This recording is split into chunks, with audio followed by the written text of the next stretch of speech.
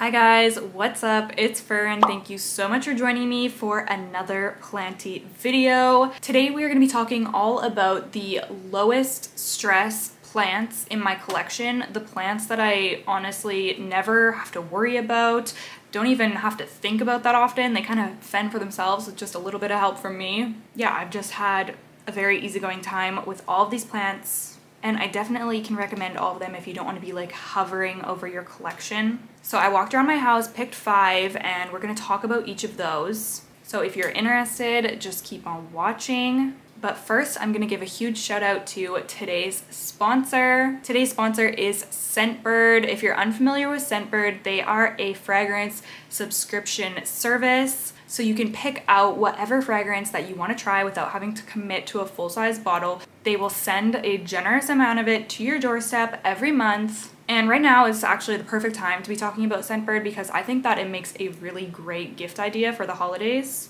Whether you don't know what to get somebody or you know that they want a fragrance but you're not sure which one, Scentbird would be awesome because they can choose whatever they like. They have over 600 different brands to shop from, so there's definitely going to be something for everyone.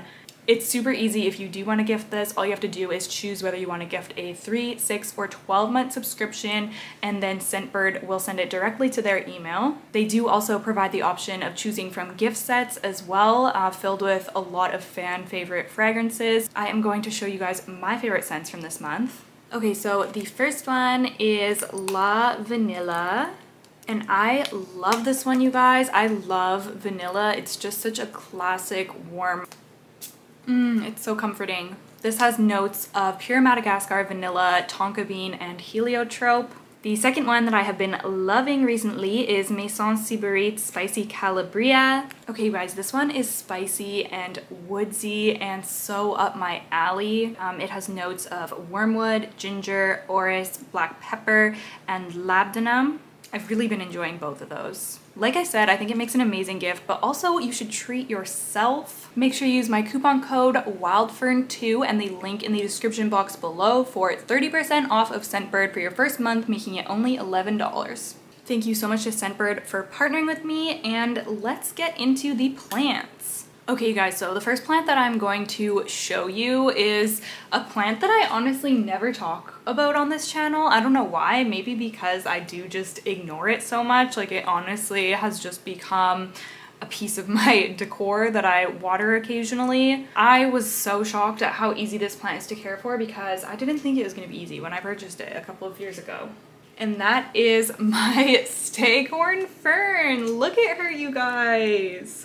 Oh my goodness, why do I never show her or talk about her? I don't know. She's so freaking incredible. This is a plant that I'm actually really proud of because I mounted it onto this piece of cork. Yeah, I did that myself. I didn't even really know what I was doing. I did this a couple of years ago, like I said, and yeah, I just kind of rigged it up and look at her. Oh my goodness.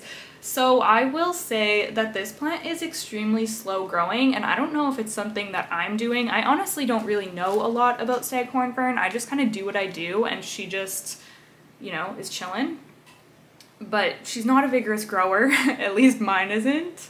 But she's very just stable, I would say. She just kind of hangs out and looks pretty until I water her. I probably water her, I'm gonna say, once every 2 weeks, and she gets completely bone dry between waterings. She can tolerate getting super dry. I'm serious, you guys. Sometimes she's gotten so dry that all of her fronds will wrinkle up, but then I water her and she's completely fine. I would actually be really interested in learning more about Staghorn fern just because this is such a cool plant and I really should be striving to give it more optimal conditions. So she used to live next to a west-facing window. Sorry, my phone keeps buzzing.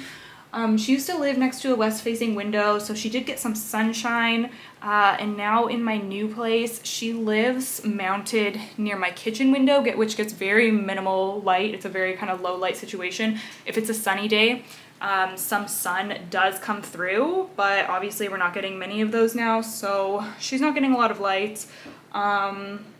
She still seems to be fine, so I don't know. I've considered moving her for the winter to maybe get some more light, but I don't know, she's just kind of doing fine so far. I would like to see more mature fronds.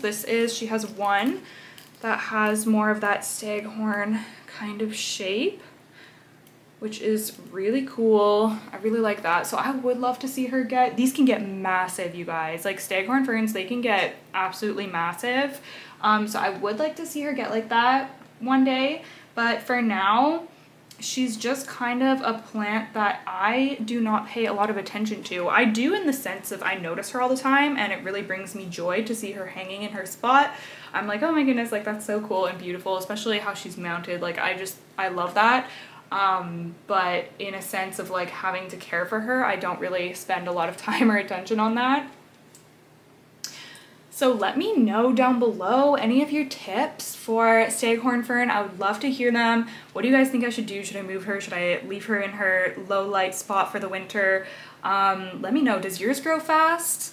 I'm so curious about them. I just haven't really, I don't know. I don't see a lot of people post like information about these. I don't know. But yeah, this is going to be my first one. I largely ignore it and she literally never ever causes me stress. I've never had a pest issue, never had anything going on with this plant. Very relaxed, but very beautiful and just an incredible plant to grow in your home. Okay, you guys, so the next one that I'm going to talk about is a Hoya. She is one of my favorite Hoya. It is my Hoya Mathilde. Look at her. She is so stinking gorgeous. So this is definitely one of the easiest Hoya that I've grown, one of the most prolific. Like she's constantly growing. She has new little growth coming in right now, if you can see right here. It's so cute. I've had her for a little while now, got her as a small cutting, grown her out, I've chopped her a couple of times, and yeah, she has just never caused me any type of headache. It's truly just been such a joy to grow her. She sometimes gives me these really round leaves. I feel like I point these out every time I show her, but like look how round and cool that is. And then there's another one down here. Look at how big and round that one is. It looks like a coin or something. It's just so neat. Do you guys know what I just recently learned? I did not know this. I had no idea that this Hoya Mathilde is a cross between Hoya carnosa and Hoya serpens. I did not know that, but that makes sense. That makes total sense as for the shape. I don't know. That was news to me. Like, is this common knowledge? And I was just the only person that didn't know? I don't know. But the fact that carnosa is one of the parents really makes sense regarding how easy this is, because carnosa is such an easy Hoya. But yeah, genuinely, I've never had any problems. Some Hoya can be picky with repotting. Never had that with her. She's been perfectly fine. Whenever I've repotted her, propagation has been easy. Never had a pest on her. Like, honestly, it's just been breezy with her, and I love her so much. It's so rewarding just how much she grows. I love her leaves. The shape of Hoya Mathilde is just so gorgeous. Definitely one of my faves. I know you guys have seen her multiple times on the channel now. I love that a new vine is coming out here. I love that so much, and I love when Hoya decide to shoot off a new vine. That's just so exciting. She's pretty much outgrowing the trellis that she's on now. I don't know what I should do. Put her on a different, bigger trellis, or grow her trailing. I don't know what I'm gonna do. But I originally wanted to put Hoya serpens on this snake trellis, but I couldn't get my hands on Hoya serpens. Now I have a Hoya serpent, so I'm thinking that whenever I remove her from this trellis, then I will save this to use for my Hoya serpens, which is really exciting. But yeah, I don't know what I'm gonna do. Let me know if you have any ideas. Do you grow your Mathilde trailing, or do you always have it climbing? I know some Hoya really do better climbing, so I don't know. Let me know your opinions. But yeah, Hoya Mathilde, love her, good woman. Okay, the next one is a plant that I've had for quite some time now. I've talked about it a little bit before, and that is my aloe. Okay, so I've never had like a proper ID on this, but from what I can find online, I'm guessing that it's Aloe aculeata. Wait, is that what it is? Aculeata? Something like that. or the prickly aloe, which makes sense. Like, look at how thorny she is, you guys. Like, she is seriously prickly. Oh my goodness, if you watch my houseplant tour, I dropped her while I was filming that, and she has a broken, whatever this is called, leaf situation here, which is unfortunate, but she's fine. Okay, so I am not kidding, you guys. I can ignore this for so long. In fact, I don't even remember the last time I've watered this. Yes, it is fall right now, so that plays into it. I definitely try to keep on top of watering her in the summer, but even then, like, I've never really had any issues. Like, I could probably not water her for months and she would be fine. She's so hardy that way.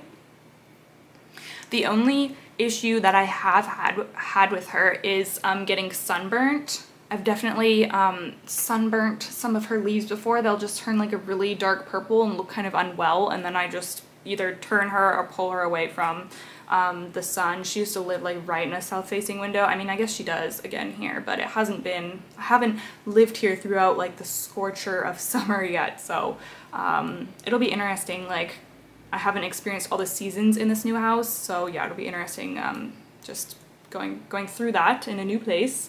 But yeah, this aloe, so hardy. I think that she's very cool. Like, I love the way that she looks. I love the colors. She has like a reddy purplish, and then the kind of like muted green. I just think that she looks really cool. I also love the pot that I have her in here with the snakes.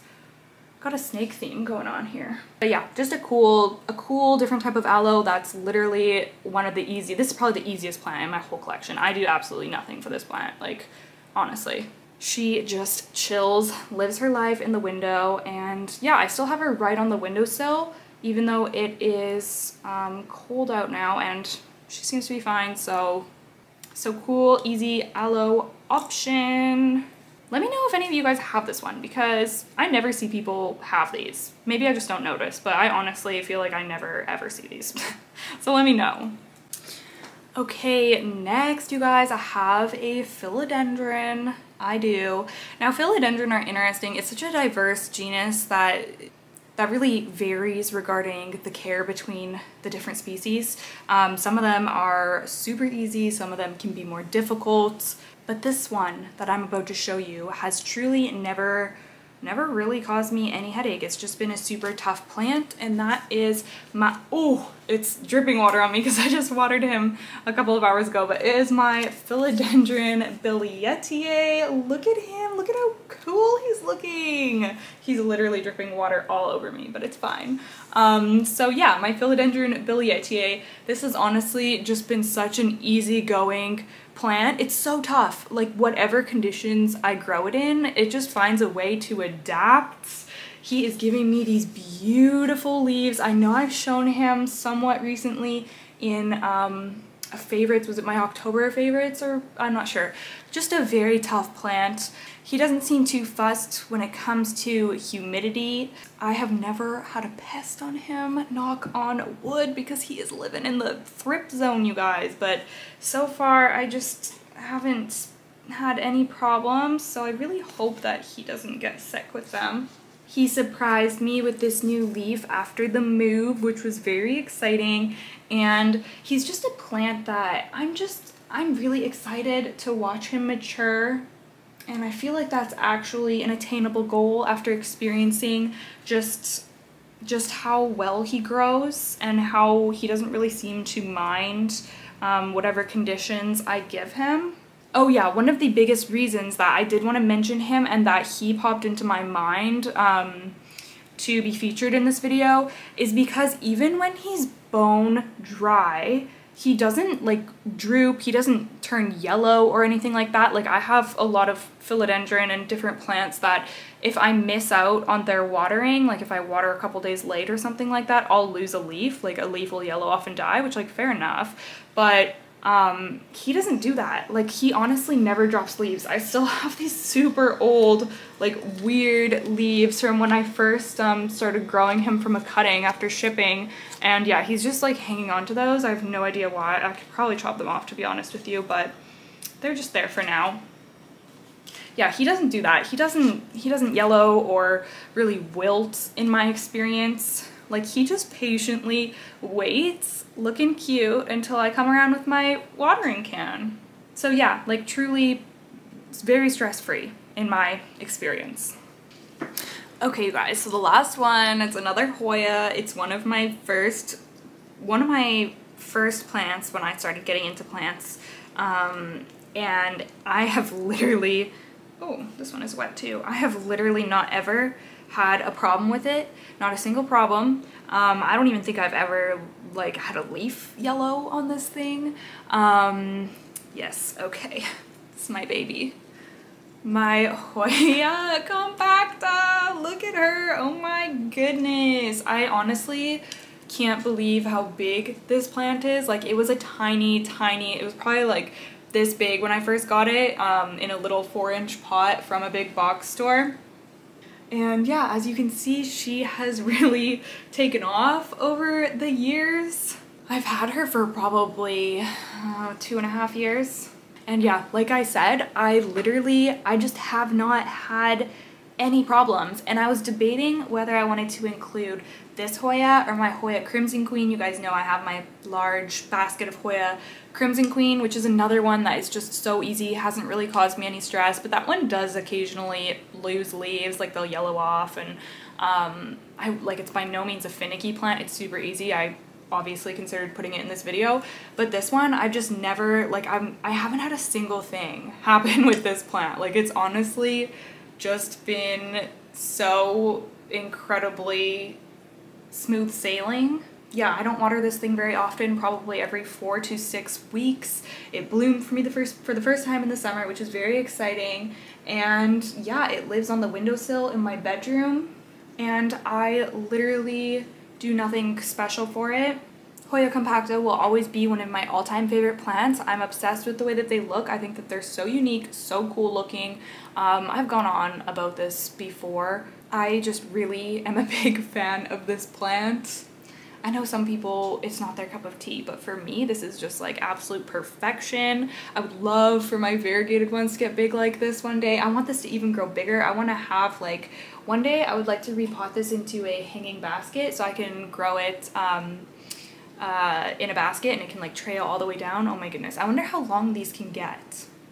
I should investigate that. Like, is there a limit to how long the vines can grow? If anybody knows, let me know, because like I just want one that's like from the ceiling to the floor. That's what I want. They are rather slow growing, but slow and steady, baby. Slow and steady. Definitely worth the wait. Okay guys, that is going to be it for today's video. I cannot wait to chat with you in the comments. I love all of the plants that I mentioned.